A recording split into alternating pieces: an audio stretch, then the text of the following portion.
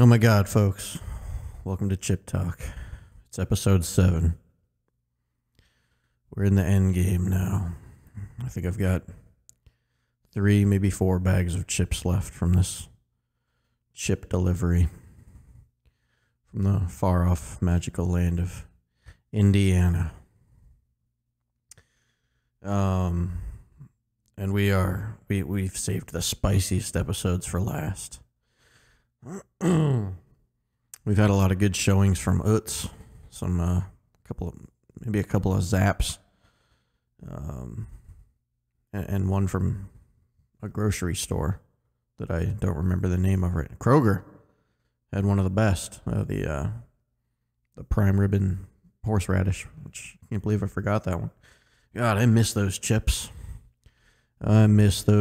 Boy. All right. But today, we're getting into the spice zone. Today we have Giant Eagle Buffalo Chicken Dip flavored potato chips. If you know me, you know that I love chicken wings. I would stop for chicken wings on my way to a chicken eating contest. I just love them. I love it. I love everything about them. I love chicken wings with a nice glass of beer. I love the heartburn, the inevitable diarrhea that comes the next day. So it's just how I do my spring cleaning, folks. Flush it all out with a big plate of chicken wings. No, chicken wings don't affect me like that. They're just they're wonderful. I love them. So I'm excited about this one. Buffalo chicken dip flavored potato chips.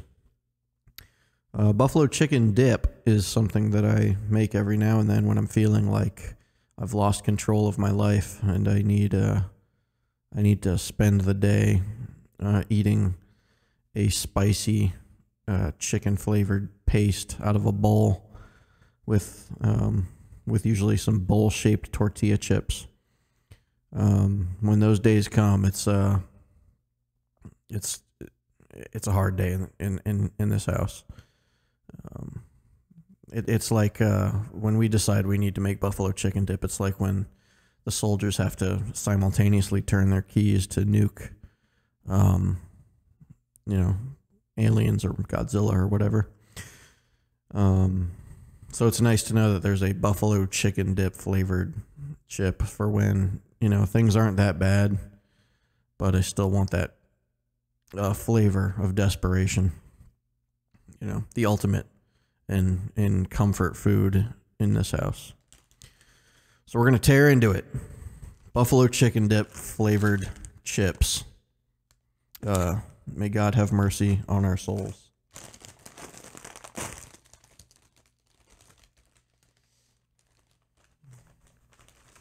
First of all, Giant Eagle. Never heard of them. I don't know if that's some store brand from, Indiana. Oh, that is a spicy meatball, folks. Woo! Holy shit. We stepped in it. That is a strong odor. Oh, I've been attacked. This is a Ridges style, so they're structurally sound. I don't feel like I'm getting a lot of dust on my fingers, but there's gonna definitely have to be some hand washing after this ep. Let's do this.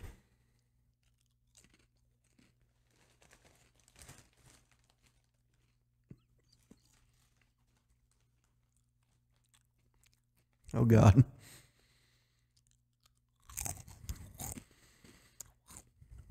Good crunch on these.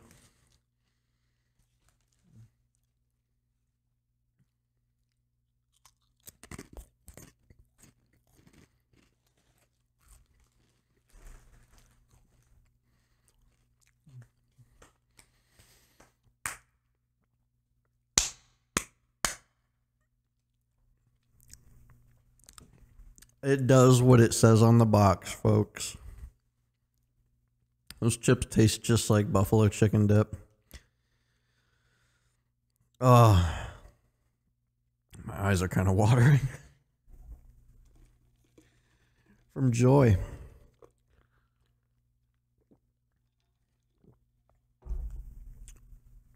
Yeah, that's wild. I'll say it right now, top spot. Buffalo chicken dip flavored potato chips are now at the top spot, followed by, I believe, spicy crawtators and prime rib and horseradish have now taken third place. These are exactly what you want when you're looking for buffalo chicken dip flavoring in a chip. I don't know what else to say about these. The flavor is still lingering. I've drank some water. The spice is not killing me. I wouldn't touch my eyes right now. That would be a fool's folly. And you know, if you're eating these and maybe having some adult beverages, my advice to the gentlemen and to the ladies, I guess, is wash your hands before you go to the restroom, because if you touch your toilet parts with buffalo chicken dip seasoned fingers, you are going to be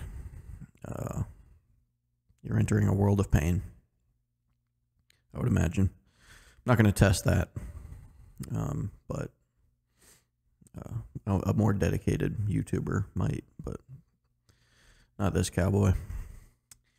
Woo, these are good. Let's just grab another one.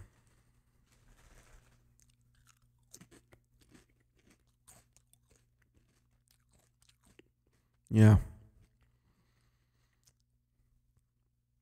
Yeah. There's that old taste of sitting around, knowing I'm not going to shower that day. And I'm not going outside. I'm not answering the door or the phone.